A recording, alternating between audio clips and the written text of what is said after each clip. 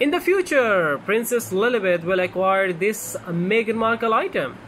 When Meghan Markle dies, Princess Lilibet will receive a unique item. The 2-year-old royal will be the proud owner of a 5,000 British pounds Cartier Tank Francaise. When asked about the ornament, Meghan expressed her delight in passing it on to her child.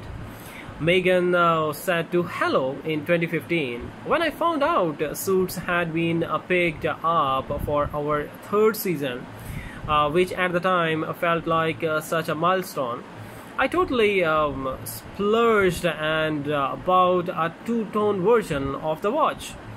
I plan to give it to my daughter one day," Meghan continued.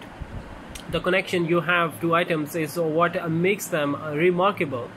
Meanwhile, Lilibet is enjoying her 2nd birthday in the United States this week with her parents, Prince Harry and Meghan Markle.